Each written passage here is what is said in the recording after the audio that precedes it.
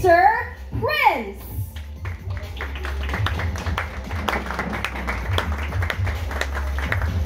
Hello, Prince. And on your screens for our online viewers, we have just released his concept photo over there. Wow, hi, Prince. Join us here, Prince. Yes, dito sa front. And yes, guys, we have also released Mackie's concept photo. It's now posted online. This is the first time we are seeing this. Hi, Mackie. Hello, Mac.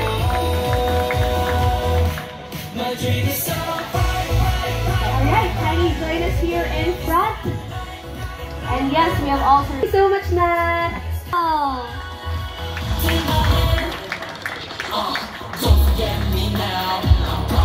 Hello, Josh L. Sa mga nanonood po ng Tawag ng Tanghali.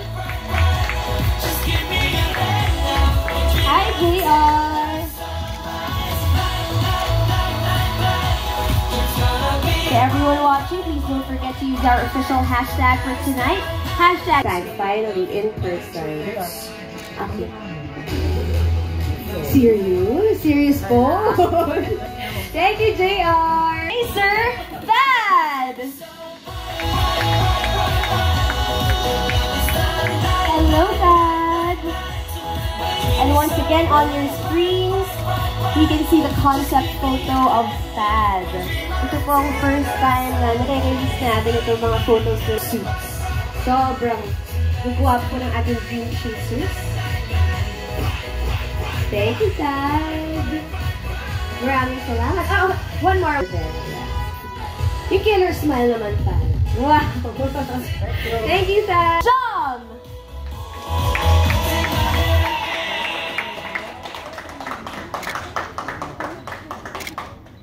Hi, Jom!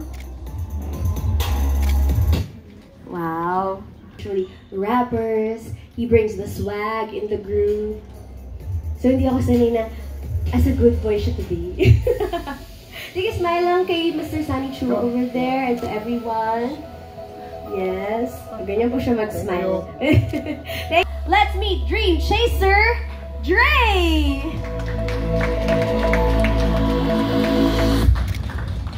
Hello, Dre! Annyeonghaseyo. Grabe, nakaka-proud naman yung mga photos. Alright, smile. And habang nag-smile si Dre, trending na po tayo number 6 nationwide. Please continue on using our hashtag Dreammaker the Dream Conference. Marami pa po tayo maabangan tonight. Dream Chaser, him! Hi, Kim!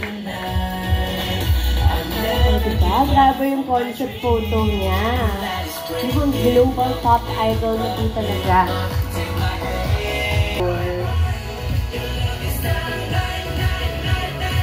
Post naman yung photo. Gusto ko yung ano, parang yung concept photo mo. Wow! Wow!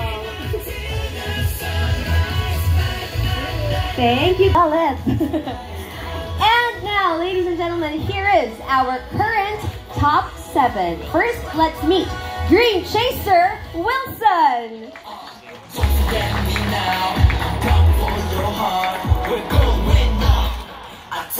Hello, Wilson! There you go. Hi! How tall are you again? 6 flat? Yes.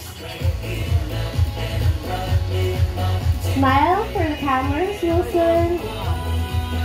There you go. Over there, yes. Wilson is from Austria. So sa mga magtatanong ko ng questions, alam niyo na. Mapapa-English po tayo. Hey, Sir Winston!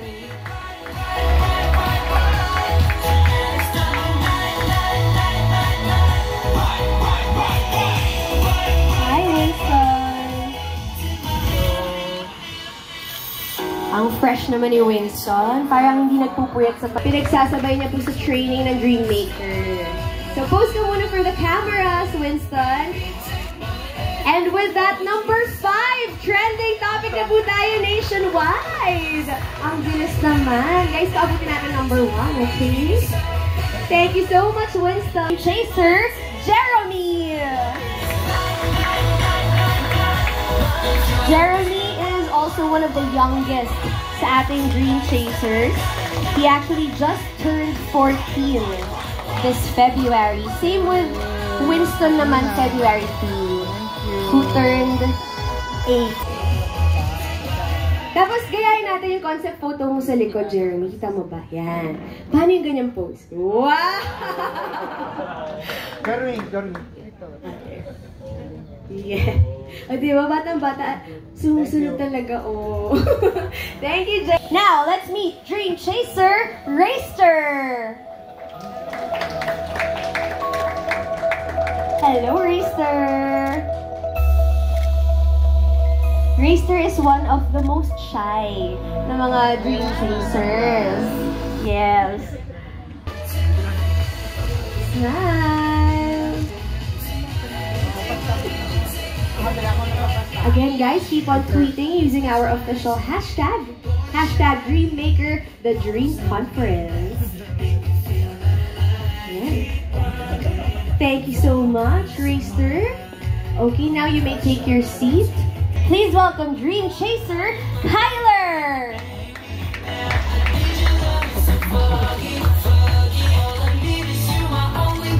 Hello, Kyler. Welcome.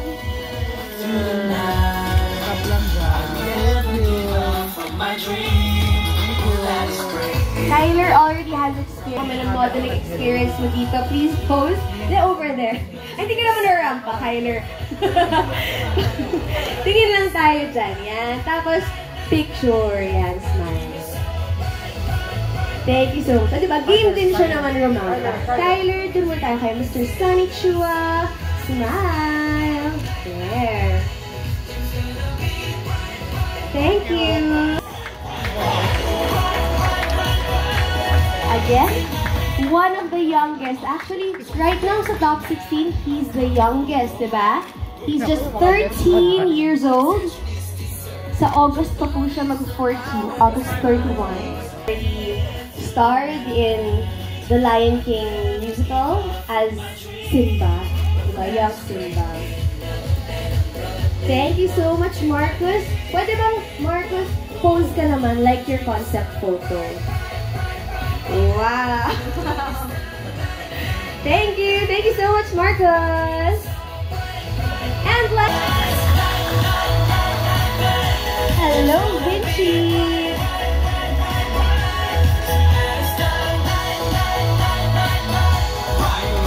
Vinci, kindly join us here in front. And we have just reached the number 4 trending topic spot nationwide! Thank you so much, kamsahamnida, mga online shingu na nagtitweet ngayon. I'm sure sobrang excited din kayo sa ating Dreammaker, the Dream Conference. Thank you so much, Vinci! Chasers, palakpakan naman po natin sila. Our baby boys. How are you, boys? Kinakabahan ba kayo? Opo. Naku, huwag kayong kabahan. You know, our friends from the media are super duper friendly and they would love to meet you more or to get to know you more lang naman. So, isipin niyo para siyang date, diba? Oh, getting to know na date, ganyan. So, sige, kusayin ko muna kayo. Si Kyler, unahin ko. Okay. So, Kyler. Yes, karamihan sa inyo, di ba? Nagsimula pa lang matutong kumanta at sumayaw through the training of our dear mentors and coaches. So, kamusta naman yung naging training nyo? Can you tell us a little bit about it? Speaking on behalf of the group. For me po, karamihan po talaga sa amin is hindi talaga po nasayaw and nakanta. Pero po, dahil po sa training, nahasa po kaming lahat na mag-improve sa singing, dancing, at ayun po, talagang nag-improve po kaming lahat.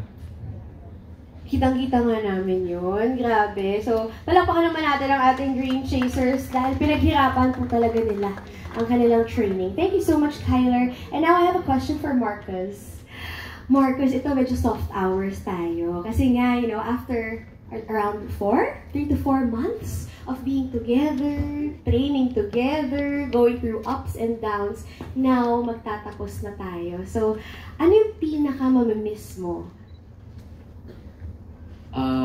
I think I'm gonna miss everything about the experience here in Dreammaker. I think this is a very special journey that we all went through together. All the trainings, the early call times, and You'll miss the early call times? yes, because it's like hardships, but in a fun way because we get to do them together. But I think the one thing that I will miss the most, and we will all miss the most, is each other, because we stayed together for almost 4 months nga po, or 4 months na talaga. And it's very nice that we got to go through all of this together, and I think that's what makes it very special. Oh, it's special indeed. You know, kahit ngayon nakakausap kong mga na maalam na dream chaser sa kanilang Dreammaker journey, na maalam sa kanilang journey, medyo natakot din ako doon, yes. Pero kahit sila, namimiss nga rin nila yung call times, yung gigisingin kayo together, gano'n. Noon mahirap, pero ngayon namimiss nila. So, for sure, talagang lahat din kayo, yan ang may experience. But now, I'd like to talk to Vinci. So, Vinci, let's look at the bigger picture, diba? Balikan natin, you started out 62 kayo. And now, ano yung pakiramdam na you're down to 16 and you're one of them, kayo-kayo yung napili ng mentors and the public. So, how huge of an honor is it? I feel very honored to be part of Top 16, and I think lahat kaming natitira dito, grateful kami na we're able to reach until this point of the competition, because I'm